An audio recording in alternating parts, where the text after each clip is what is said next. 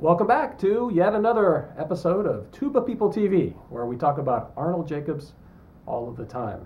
Gary Ofenloch, great to see you. Good to see you. Gary Ofenloch, principal tubist of the Utah Symphony for how many years now? Oh, this is 31. Wow, that's amazing. I remember that audition. And also, shortly after I left Northwestern, you were professor of tuba at Northwestern. Yeah, 1987. 1 year, and then I decided to go back to some of the advice of Mr. Jacobs to go back to the Utah Symphony, because he said, "You're an orchestral player. You go back to doing that." So. Well, it's so beautiful in Utah. It's lovely. I love it there. It's great. Well, when did you first encounter Jake? What brought you to Mr. Jacobs? Well, I'll tell you, the first time I heard him play was, let's see, what year would that be? I was 10 years old. Wow. And I had just started the tuba in the 5th grade. And we had gone down to the Chicago Orchestra Hall to hear the orchestra play. Every 5th grade class each year would go down to hear the Chicago Symphony. And I had just started the tuba. Now this was what would probably be very early 60s. Not giving away my age there. And, I had just started, so I couldn't play. And I heard this amazing tuba player.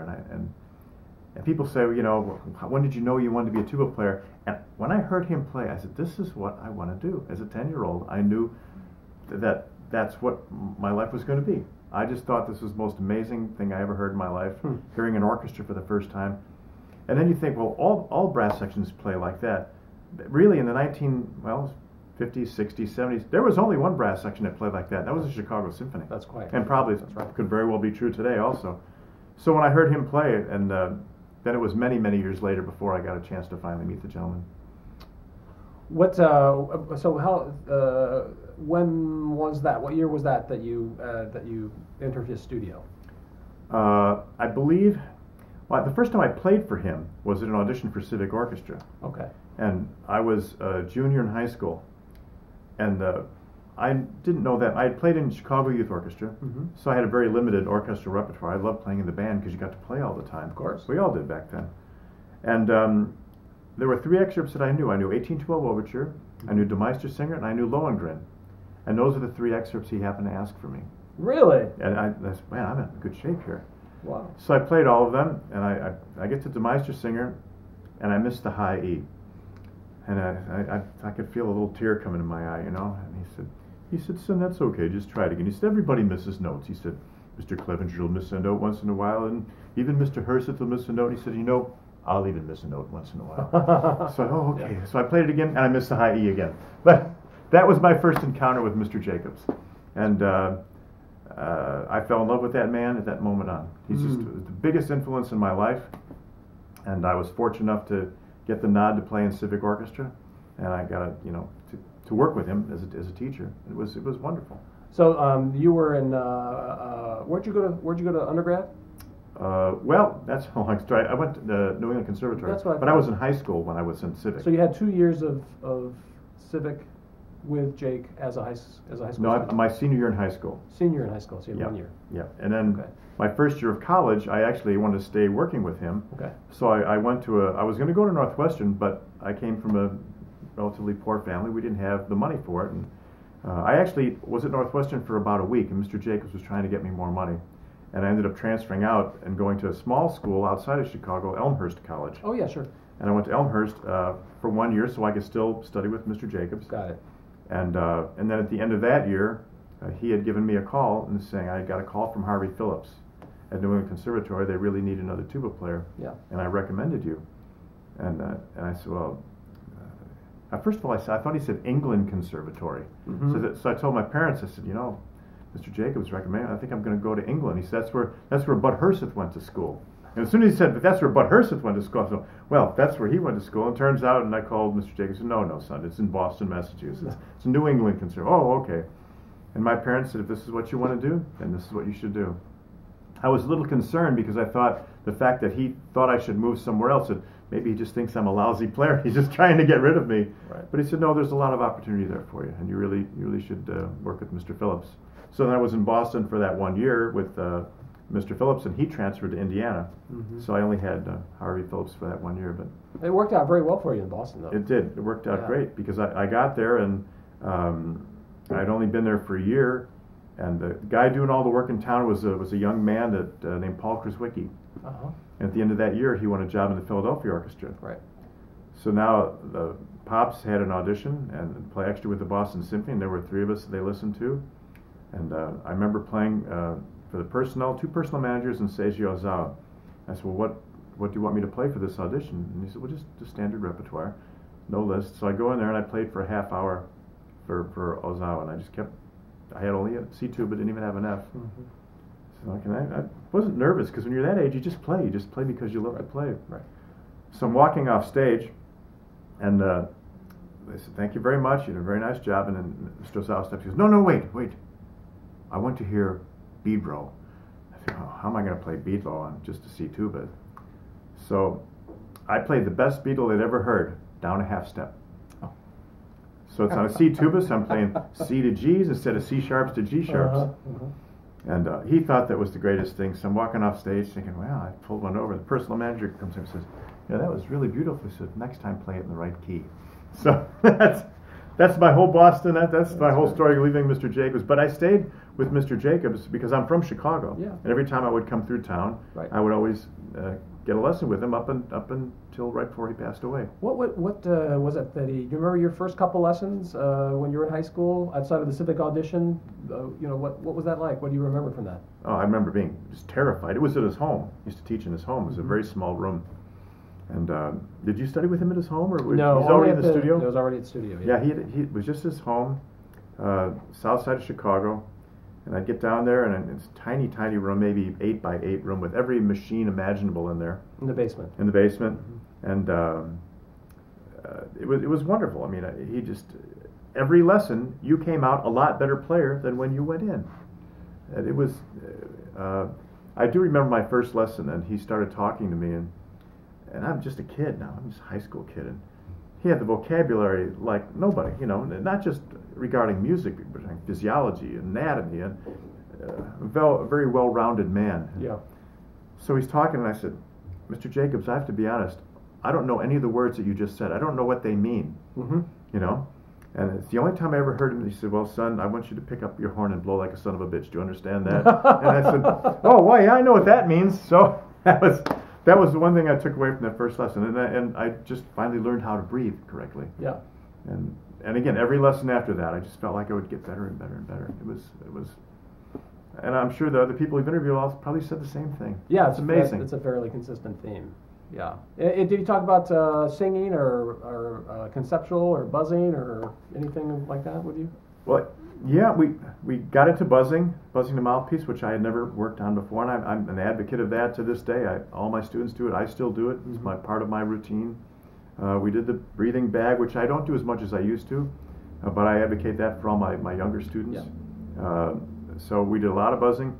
When I was my first year in through my undergrad, I was a tuba major, but my first year in college, actually, I was a voice major. Oh, no kidding. Yeah, at Elmhurst, I was a voice major. So he didn't talk too much about singing because I was singing in my studio there. But a lot of the breathing apparatus, there was one machine that you were put in the corner of your mouth. I'm sure you remember when you inhale on it. Well, Yeah. I blew into it by accident. And he goes, "Oh, you're going to break my machine," Yeah.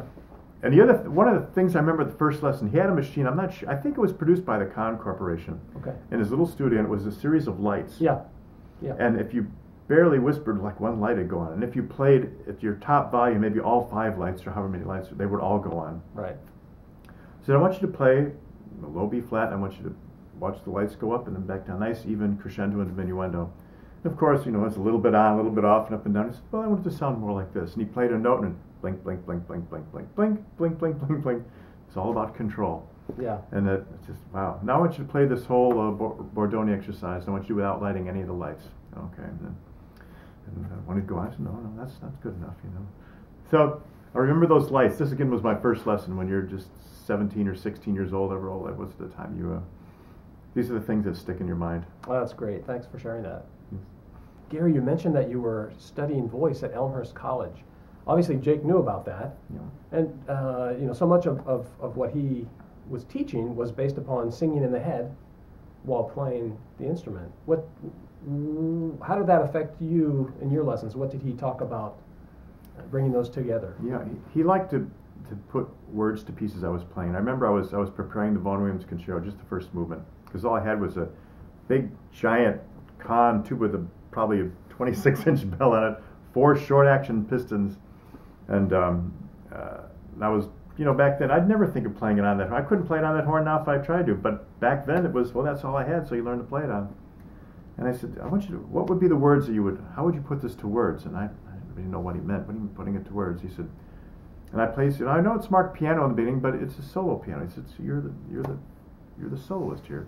He said, when I think of the opening of Vaughan Williams, I think, boom, boom, boom, boom, boom, here I am. And those are his words for the opening of Vaughan Williams. So every time I play the opening of Vaughan Williams, my mind goes back to the 1960s thinking, here I am. He said, you're starting the piece. You're saying something. He said, put words to it.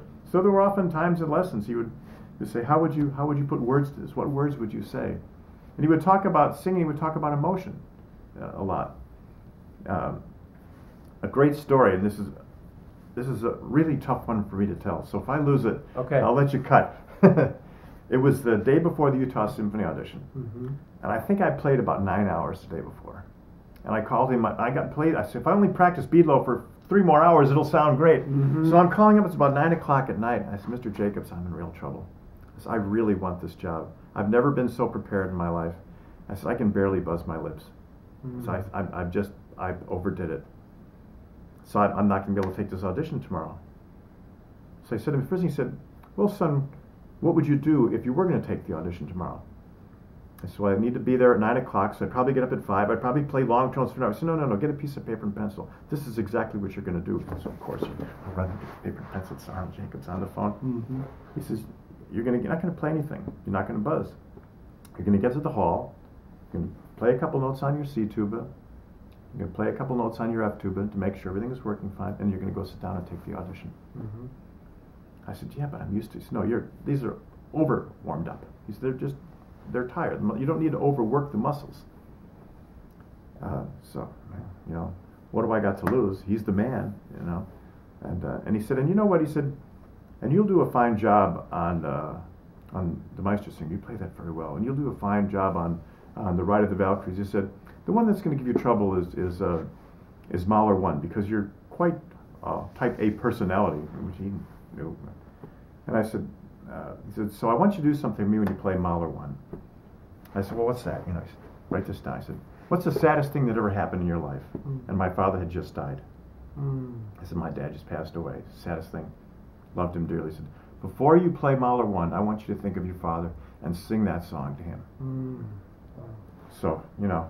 That's amazing. Even telling this is difficult. Absolutely, of course. So the first piece, I get on stage, the first excerpt is Beadlo. So, oh, goodness gracious. So I looked at Prox, said, can I play a couple notes? And they wanted complete anonymity. He says, oh, I'll be the guy that plays the B-flat scale. Okay. Let's pick it up, and the Beadlo went okay. So, turn the page. No. We want to hear the Beadlo again. Great. Played it a second time, it was a little better. Turn the page, it's the Ride of the Valkyries. Oh, goodness gracious. So now can I play a note on the C tuba? No, let's play a call. So played it, and that went well. Turned the page into Mahler 1.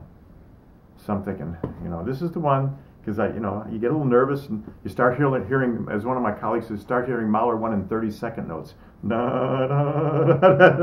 We've all been there with the jaw start to shake. Yeah. He says, Gary, just take so I'm thinking, what did Jacobs tell me? He said, take a deep breath, relax, and sing a song to your dad. I've never played it better than that. Wow. And I sat down, wow. And again, he's right. That's wonderful. Yeah. That's a great story. It's a true story. True story. I'm glad they didn't ask me to play it a second time, though. But that's the kind of influence that man was on myself and everybody. You know, the stories that my other colleagues that I've talked to just have had the opportunity to work with Mr. Jacobs, they're similar in vein. You know, he knew how to address the issues that you had. Yeah. And he understood the player. And he told me, you know, a good teacher is someone who can speak to that student on their terms. So some students you have to be really tough with. Other students you have to back off. What's gonna help them advance? What are the words you need to say to make them become a better musician? Yeah. And the other thing was, it was always, you know, people always talk about Jacobs, you know, about the breathing and this stuff with it. But the bottom line, it was all about the music with him. It was always music came first. Right. As you used to say, you can breathe with absolute perfection and be a lousy tuba player. Exactly. But so that's my Mahler 1 story, and I won the job that day, and I attribute that success to him. Well, I'm really glad to get this on the video. Thanks. I'm just glad I didn't cry. It's a tough one. It's a tough one to Puddles tell. would have had. He has it behind here. He has Kleenex for you. Oh, that's You good. were, That's so, very yeah, good. yeah. Gary, you started studying with Mr. Jacobs in the '60s, and you would come whenever you come home to Chicago. For whatever reason, you'd hear the symphony and you'd go see Mr. Jacobs. So that was several times a year. Yeah. Up until when he passed away. Did you happen to? Was there a shift in his pedagogical approach that you noticed, or was it the same? I don't think there was as much a shift in his pedagogical approach as much as there was a shift of how he treated me. Because by that, now later I was playing professionally, Yeah. and he approached things differently with me. He was, I think he was fussier with the product. You know, he treated me, which wasn't the case, but he treated me like an equal in a way, which was, I was honored. They said, you know, you're professional. We're all the same now. It's not, you're not a young high school boy or college boy. I mean, so he treated me differently in that regard. But it was, I remember one time he said that I could call him. I always call him Mr. Jacobs. He said, you know, Gary, you're far enough along in your career. You can call me Jake. And I said, I physically can't do that, sir. You'll always be Mr. Jacobs to me. Harvey Phillips was always Mr. Phillips to me. And then Mr. Phillips said the same thing. Gary, just call me Harvey. I said, no, I can't do that. That's never going to happen, sir. Yeah. You know. Then he said to me, he said, yeah, you know, I called Mr. Bell his whole life too. So it was always Mr. Jacobs. But as far as the way he, as far as his teaching was for me, and like I said, he really fine-tuned his teaching for that student at the moment. Right. And I didn't feel there was much difference. The priorities were always the same. It was always about the art form. It was always about the music. What do you need to do to get your brain out of it? And in fact, one of the things I write in my music, and these weren't his exact words, but one of his exact words, I should say, was which so many students don't do nowadays. He said, Gary, you play with strength. You don't play the tuba with strength. You play with weakness. Weakness is your friend. Remember him saying that? Absolutely. Strength is your enemy. Yeah, strength is your enemy. He would demonstrate. He said, okay, he would play something loudly. He said, now, if I took a video of me playing this, you would know if I'm playing pianissimo or if I'm playing triple forte, would you? And I said, no. He said, you don't grip. You don't play with strength. It's weakness. It's airflow. So in my parts, when I feel like I'm getting a little bit nervous, I'll write the 3 letters in there. R, F, and B. The R is for relax, because if you don't relax, forget it. And F is for focus, because you can be relaxed as possible. If you're thinking about your girlfriend or your taxes or you're changing the oil in your car, you're not gonna play well. And the B is for breathe. So whenever I get to a part, if I'm a little bit uptight on something, I write those 3 letters. Boom, Arnold Jacobs comes into my brain. And if I do those 3, the product will be fine. Any one of those is missing. If I'm relaxed and I'm focused but I'm not breathing, it's not going to happen. If I'm focused and I'm breathing but I'm uptight, it's not going to happen. So I keep those 3 letters, and I tell my students, I say, if you see a Utah Symphony partners, R.F.B, I wrote that in there. So that's relaxed, breathe, and focus. That's great. Those are really, really excellent words to remember, I think. And, you know, the interesting thing is, I think among some of the people I've talked with, the weakness as your friend is a bit of a mystery, because sometimes they'll interpret that to be just like, well, you're just totally limp, and that's not what he was talking about. Exactly. You know, you're still engaged, but it's just not having this tight gut, but having as he would say, the jelly belly and blow air from the lips and be that kind of weak. It's interesting that you mentioned blow air from the lips, because I remember Floyd Cooley talking about that, because he was a big fan of Jacobs and one of his students and one of my mentors also, hearing him play.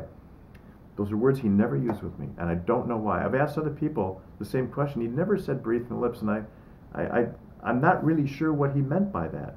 But, you know, like I said, he would fine-tune his teaching to that student. Maybe that was something with me that wasn't a concern, and there were other things I'm sure that he probably told me that he wouldn't tell to someone else. I think so. I think his pedagogy was really situationally based on who was with him in the room and what words needed to be said and were effective when said. I wonder, did you have a chance to play second tuba in CSO with Jacob?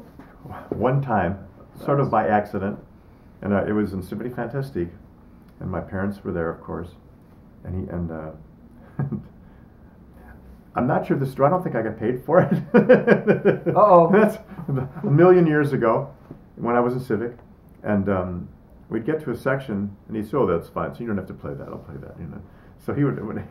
I think I played the ancillary and then the bum bum bum bum bum. The very end of the last one. That was probably about it. But just sitting next to him was. Yeah. What did you notice in that situation, sitting on the stage with him, right next to him? What do you remember? I was in such awe that I don't remember being nervous. It almost felt like a dream that you're sitting next to, at that point, the greatest tuba player on the planet, in my opinion, and in many people's opinion. And I don't remember a lot about it, other than the fact that I didn't realize an orchestra could play that loudly at that time. And the sound, I remember the sound. You know, Ed Kleinhammer, you know, Frank Crisafulli, Jay Friedman, Vince Cichowicz, who hired me for Northwestern later on in his life, Bud Herseth, Bill Scarlett, you know, Oldberg on second horn. Dale Clevenger was probably in his 20s at the time, maybe late 20s. Just hearing these people play and basically complete disbelief that I'm getting the chance to sit on that stage. And when I played with Civic, getting to sit on that stage was always such an honor. Yeah, I agree. Well, Gary, what a treat it is to be able to connect with you. Well, this is an honor for me. Thank you. It's just reminiscing about Mr. Jacobs. We could probably sit here with a group of people and do this for weeks. There's so many wonderful stories, and he's such a wonderful, wonderful man who's changed so many lives. And I hope that, like yourself and myself, that we can pass these things along to our students and their students and their students.